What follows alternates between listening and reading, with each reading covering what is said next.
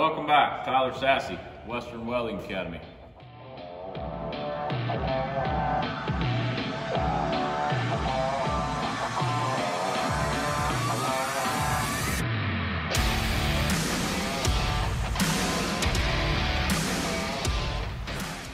All right, the next thing that brings us to is tees.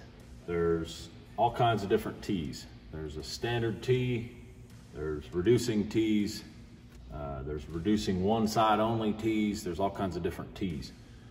The first tee that we're going to talk about is just a standard tee. Let's say this is a 4-inch tee, okay? All right, so that means that this opening here is 4 inches, this opening is 4 inches, and this opening is 4 inches. You're going to see in a minute when we go to reducing tees while we're covering this first. On a standard tee, the takeoff in the blue book, when you open up your blue book and you look at it, and you look at what the takeoff is for a tee, there's no trick that I'm aware of that, like the 45s, 5/8 times pipe size, or pipe size half, half, and half, you know. There's no trick. You got to just measure them, or you got to look them up in the blue book. To my knowledge, there's no trick for figuring it out.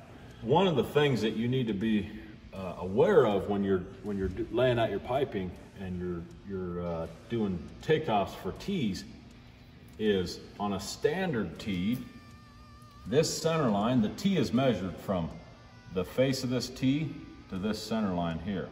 In the blue book, it labels this as 4 1/8.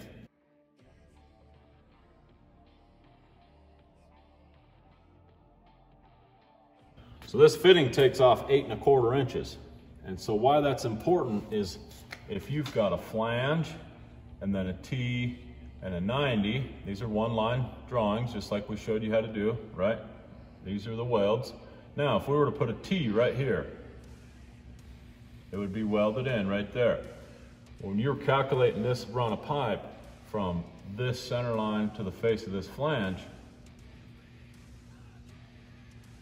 and you went to take out for this T, and you went to look in your blue book and it said, oh, it's 4 1/8.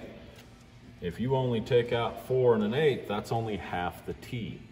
And that's why it's important that you know that and you're aware of it when you're doing measurements that are like this, where the T is in line. The other thing is when you're figuring this pup from the center of the T to the face of the flange, that's when you're going to take off for half the T, which would be this portion right here, 4 1/8. But in the long, you need to take off for the whole T. On standard T's, this dimension from this face down to this center line is going to be the same as this dimension. That's another mistake that a lot of pipe fitters make. That's only on a standard T. This, from the face of this opening of the T to the center line this way, that dimension is going to be the same as half the T on the run. On a reducing T, it's always different. That's the critical information on a T. Standard T, all the dimensions are always gonna equal. On a reducing T, they're not gonna, and you have to be aware of that when you're measuring them out. So recap on T's: when they're in a line, you need to make sure you're taking off the whole T. When they're a reducing T, you need to double check and go back to your blue book and look, because this dimension is going to be different than this dimension. So let's go back here. And I happen to have a 4-inch T. Now, if I hook this right here and I look at it, it's 8 1/4 inches. Now this center line, because that's the center of this T, from the face of this to this center line is 4 1/8 inches, because it's half of this dimension. So that's a standard 4-inch, 4-inch, 4-inch T. Okay, this is a 6-inch standard T, so it's 6 inches, 6 inches, 6 inches. All the openings are the same. It's a standard T. Now you measure this,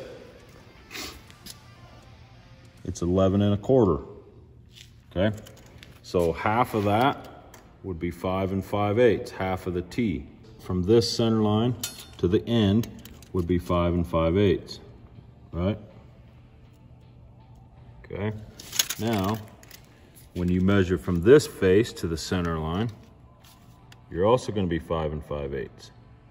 There again, 6-inch standard T, just the same as a 4-inch standard T. They're always going to equal the same dimensions. When we get into a reducing T, this is a 4 by 3 reducing T. 4-inch on the inlet and outlet side, and on the bullhead side is 3-inch. Okay, you can see it's a little bit smaller. So this dimension, we measure this. This is still 8 1/4 inches, right? Overall is 8 1/4. This dimension from here to here, it's 3 7/8. All right, here's another reducing T. This is a 4 by 2 reducing T. So we have 4-inch here, 4-inch here, and 2-inch on the bull nose. Measure that, same thing, 8 1/4. Okay, that run is not changing at all. Okay, then we measure from this face to the center line. To the center line, it's 3 1/2 inches.